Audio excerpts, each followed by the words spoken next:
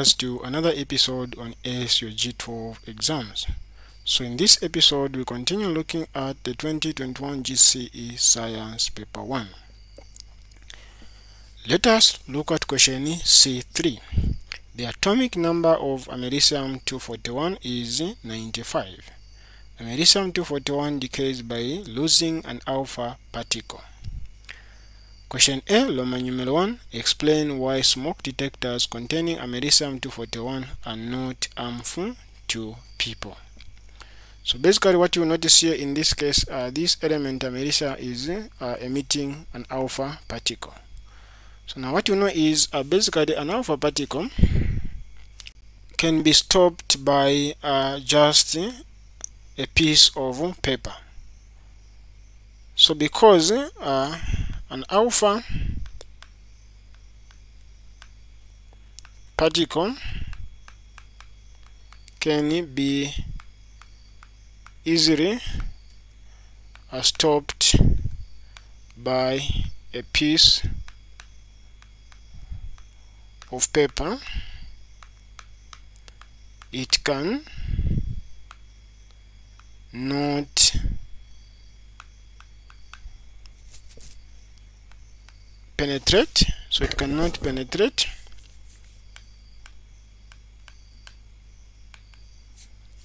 the human epidermis, because it's weak. Its level of penetration is so weak, thus it cannot harm human cell, because it cannot penetrate. If it can be stopped by a piece of paper, then it would not enter the human skin unless it is inhaled or ingested directly in the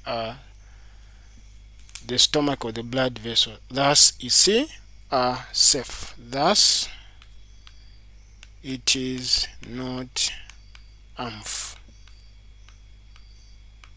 to human beings. So that's how you answer this question. So it's about penetration.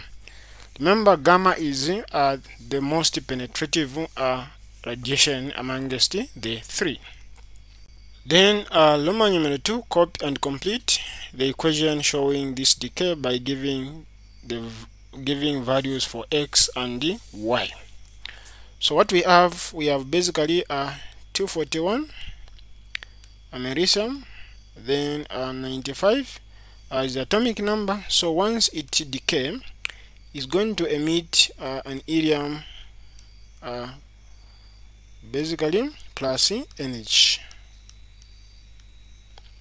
Then what remains? So what will remain is basically this element NP. Now the atomic number reduces by this atomic number of helium. So we are going to have basically 95 minus 2 is 93. Then the mass number also reduces by this mass number of helium particles has been emitted. So 241 minus 4 is basically 237. So basically this is the decay equation. So hence x is equal to 237, then y is equal to basically 93. So basically this is how you answer these two questions. Let us move to the next question. So question B, figure C3.1 shows how the activity of a sample of americium-241 changes over a long period of time. Use these numbers to draw graph of activity against time for americium-241. That's Roman numeral 1. So basically we are graphing activity. So activity is the y-axis, then against time, which is the x-axis. Then use your graph to find the half-life of americium-241. So what is important is ensuring that when you start plotting, these values are scaled equally. So we need to scale all the values equally, scale them equally, so that the graph comes out perfect. Even here, So if you look here, the minimum is a 2, so it's better to start from 0. Then what's the maximum? This is 64. So if you increase them by the unit of 10 10, we can go up to 70. So 10 10 interval unit. Similarly here, the maximum is 2000, the minimum is 0, so you can increase these equally in the units of 500 the way they have been increased. Then that will be better. Let us move to the graph paper so that we answer this question. So what we do is we need to ensure that the graph paper is properly labeled, like it's been labeled both the y-axis and the x-axis. Then ensure that, like we said, this is the y-axis, then this is the x-axis, as can be seen from this. Remember, in physics, the first one is the y-axis, then the second one is the x-axis.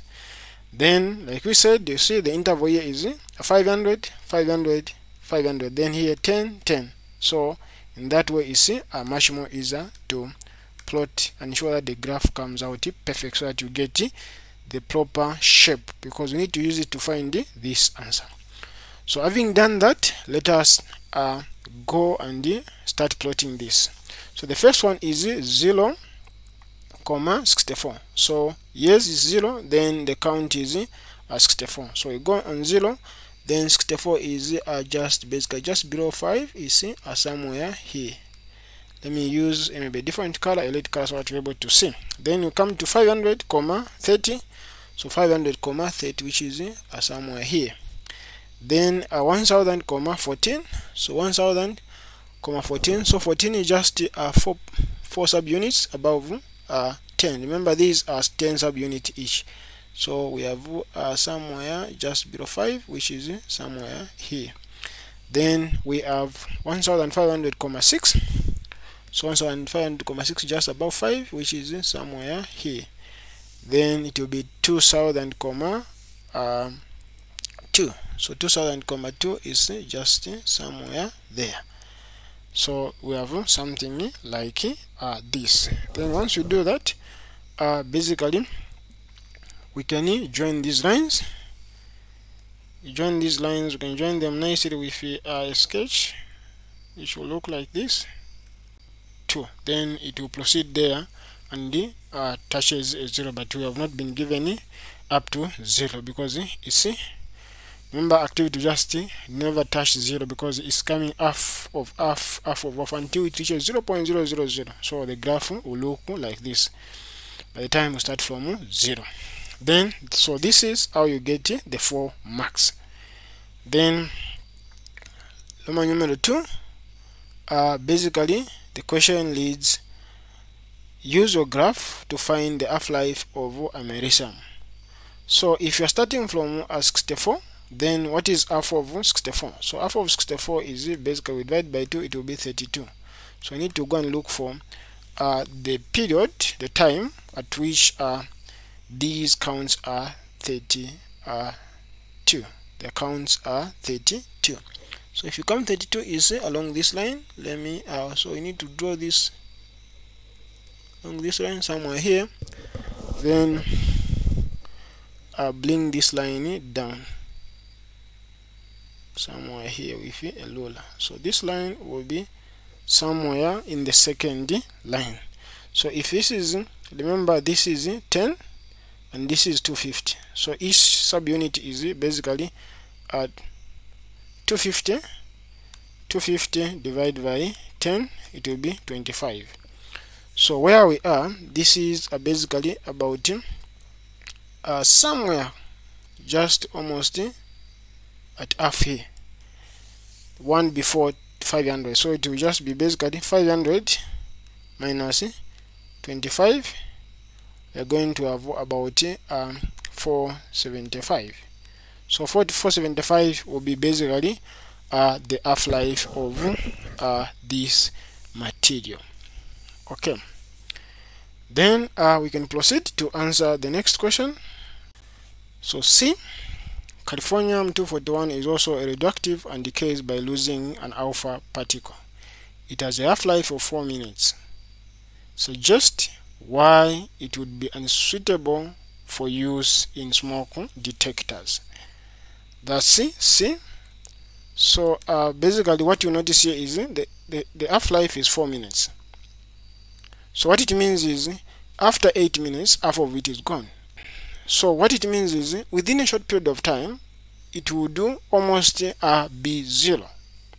So because of that, it will need constant replacement. Okay, replacement. So because of this constant replacement, it makes it unsuitable to be used in smoke detector, because you end up forgetting to replace it. Then the time when it's supposed to detect the smoke, it will not detect, because it would have almost decayed to zero. So basically, due to the short life, it's unsustainable